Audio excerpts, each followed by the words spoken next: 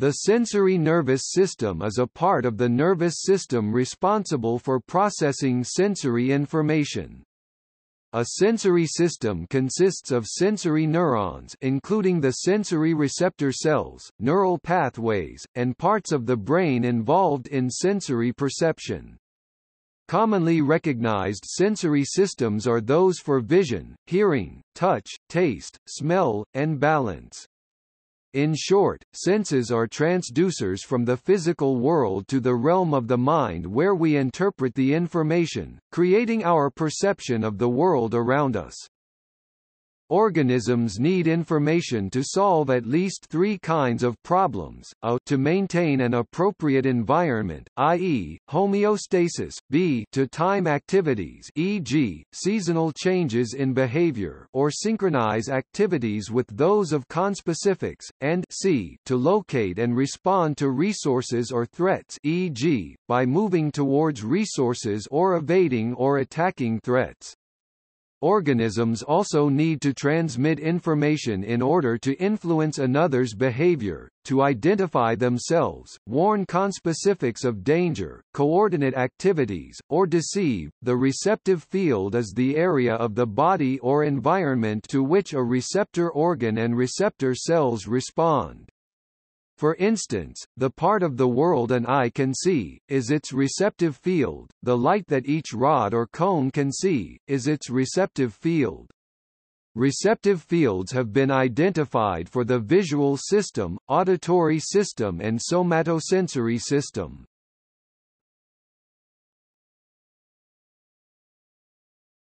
Topic: Stimulus. Sensory systems code for four aspects of a stimulus: type, modality, intensity, location, and duration. Arrival time of a sound pulse and phase differences of continuous sound are used for sound localization. Certain receptors are sensitive to certain types of stimuli. For example, different mechanoreceptors respond best to different kinds of touch stimuli, like sharp or blunt objects. Receptors send impulses in certain patterns to send information about the intensity of a stimulus, for example, how loud a sound is. The location of the receptor that is stimulated gives the brain information about the location of the stimulus. For example, stimulating a mechanoreceptor in a finger will send information to the brain about that finger. The duration of the stimulus, how long it lasts, is conveyed by firing patterns of receptors. These impulses are transmitted to the brain through afferent neurons.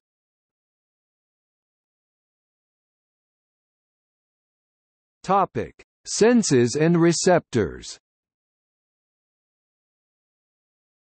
While debate exists among neurologists as to the specific number of senses due to differing definitions of what constitutes a sense, Gautama Buddha and Aristotle classified 5 traditional human senses which have become universally accepted: touch, taste, smell, sight, and hearing. Other senses that have been well accepted in most mammals, including humans, include nociception, equilibrioception, kinesthesia, and thermoception. Furthermore, some non-human animals have been shown to possess alternate senses, including magnetoception and electroreception.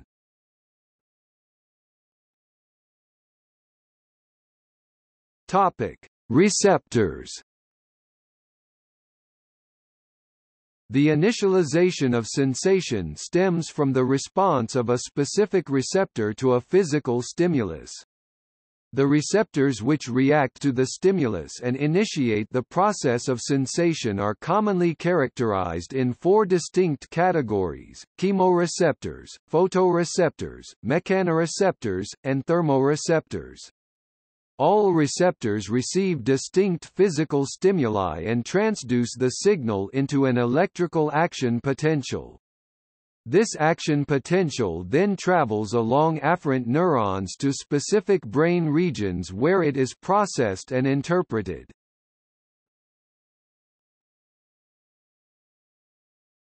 Topic: Chemoreceptors.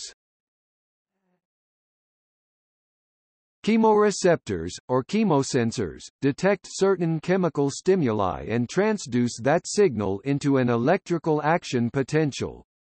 The two primary types of chemoreceptors are: distance chemoreceptors are integral to receiving stimuli in the olfactory system through both olfactory receptor neurons and neurons in the vomeronasal organ.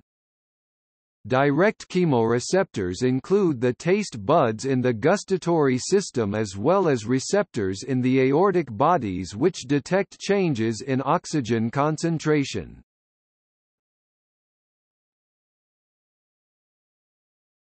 Topic: Photoreceptors. Photoreceptors are capable of phototransduction, a process which converts light electromagnetic radiation into, among other types of energy, a membrane potential. The three primary types of photoreceptors are: cones are photoreceptors which respond significantly to color. In humans, the three different types of cones correspond with a primary response to short wavelength blue, medium wavelength green, and long wavelength yellow, red. Rods are photoreceptors which are very sensitive to the intensity of light, allowing for vision in dim lighting. The concentrations and ratio of rods to cones is strongly correlated with whether an animal is diurnal or nocturnal. In humans, rods outnumber cones by approximately 20-1, while in nocturnal animals, such as the tawny owl, the ratio is closer to 1000-1. Ganglion cells reside in the adrenal medulla and retina where they are involved in the sympathetic response.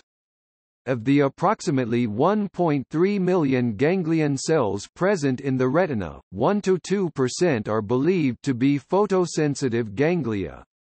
These photosensitive ganglia play a role in conscious vision for some animals, and are believed to do the same in humans.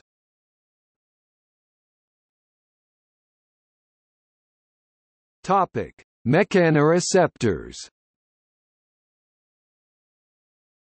Mechanoreceptors are sensory receptors which respond to mechanical forces, such as pressure or distortion. While mechanoreceptors are present in hair cells and play an integral role in the vestibular and auditory systems, the majority of mechanoreceptors are cutaneous and are grouped into four categories. Slowly adapting type 1 receptors have small receptive fields and respond to static stimulation. These receptors are primarily used in the sensations of form and roughness. Slowly adapting type 2 receptors have large receptive fields and respond to stretch. Similarly to type 1, they produce sustained responses to a continued stimuli. Rapidly adapting receptors have small receptive fields and underlie the perception of slip. Pacinian receptors have large receptive fields and are the predominant receptors for high-frequency vibration.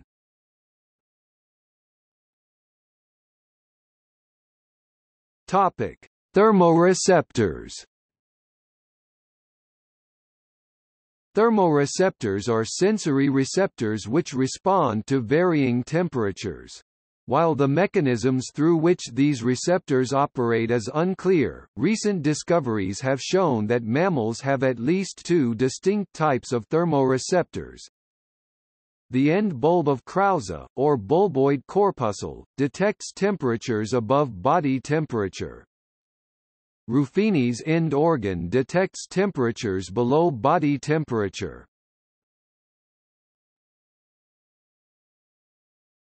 Topic: Nociceptors. Nociceptors respond to potentially damaging stimuli by sending signals to the spinal cord and brain. This process, called nociception, usually causes the perception of pain. They are found in internal organs, as well as on the surface of the body. Nociceptors detect different kinds of damaging stimuli or actual damage. Those that only respond when tissues are damaged are known as sleeping or silent nociceptors. Thermal nociceptors are activated by noxious heat or cold at various temperatures. Mechanical nociceptors respond to excess pressure or mechanical deformation. Chemical nociceptors respond to a wide variety of chemicals, some of which are signs of tissue damage.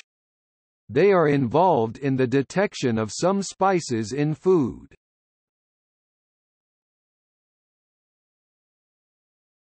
Topic: Sensory cortex.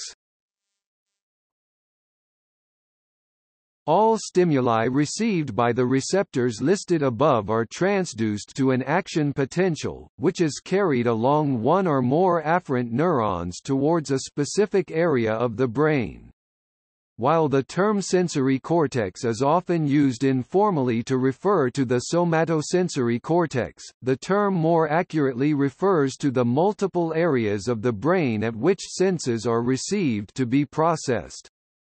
For the 5 traditional senses in humans, this includes the primary and secondary cortices of the different senses, the somatosensory cortex, the visual cortex, the auditory cortex, the primary olfactory cortex, and the gustatory cortex. Other modalities have corresponding sensory cortex areas as well, including the vestibular cortex for the sense of balance.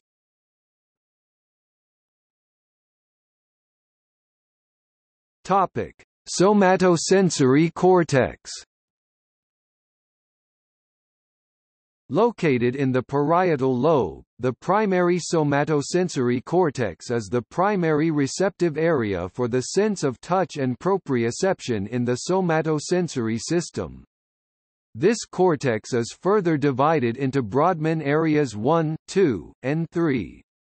Brodmann Area 3 is considered the primary processing center of the somatosensory cortex as it receives significantly more input from the thalamus, has neurons highly responsive to somatosensory stimuli, and can evoke somatic sensations through electrical stimulation. Areas 1 and 2 receive most of their input from Area 3. There are also pathways for proprioception via the cerebellum, and motor control via Brodmann Area 4. See also, S2 secondary somatosensory cortex.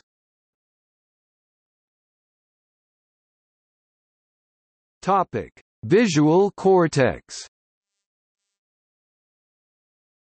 The visual cortex refers to the primary visual cortex, labeled V1 or Brodmann Area 17, as well as the extrastriate visual cortical areas V2-V5. Located in the occipital lobe, V1 acts as the primary relay station for visual input, transmitting information to 2 primary pathways labeled the dorsal and ventral streams.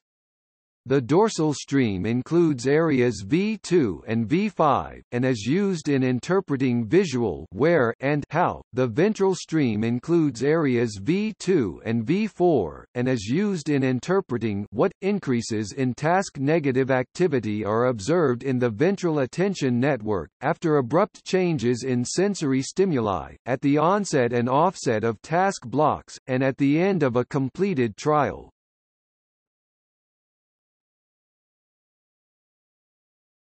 Topic: Auditory cortex. Located in the temporal lobe, the auditory cortex is the primary receptive area for sound information. The auditory cortex is composed of Brodmann areas 41 and 42, also known as the anterior transverse temporal area 41 and the posterior transverse temporal area 42, respectively. Both areas act similarly and are integral in receiving and processing the signals transmitted from auditory receptors.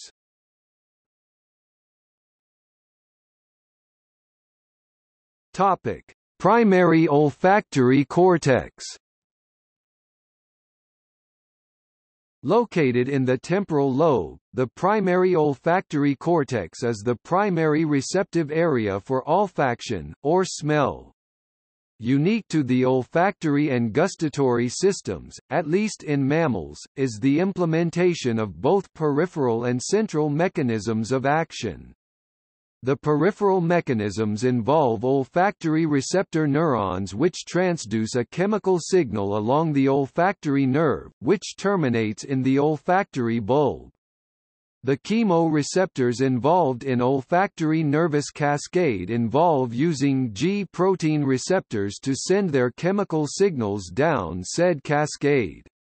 The central mechanisms include the convergence of olfactory nerve axons into glomeruli in the olfactory bulb, where the signal is then transmitted to the anterior olfactory nucleus, the piriform cortex, the medial amygdala, and the entorhinal cortex, all of which make up the primary olfactory cortex. In contrast to vision and hearing, the olfactory bulbs are not cross-hemispheric, the right bulb connects to the right hemisphere and the left bulb connects to the left hemisphere.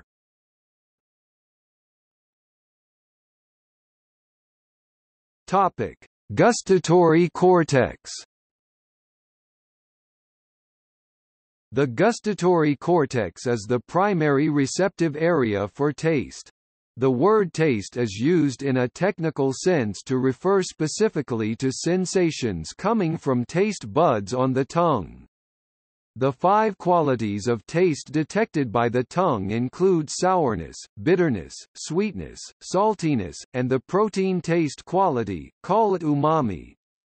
In contrast, the term flavor refers to the experience generated through integration of taste with smell and tactile information. The gustatory cortex consists of 2 primary structures, the anterior insula, located on the insular lobe, and the frontal operculum, located on the frontal lobe. Similarly to the olfactory cortex, the gustatory pathway operates through both peripheral and central mechanisms. Peripheral taste receptors, located on the tongue, soft palate, pharynx, and esophagus, transmit the received signal to primary sensory axons, where the signal is projected to the nucleus of the solitary tract in the medulla, or the gustatory nucleus of the solitary tract complex. The signal is then transmitted to the thalamus, which in turn projects the signal to several regions of the neocortex, including the gustatory cortex. The neural processing of taste is affected at nearly every stage of processing by concurrent somatosensory information from the tongue, that is, mouthfeel. Scent, in contrast, is not combined with taste to create flavor until higher cortical processing regions, such as the insula and orbitofrontal cortex.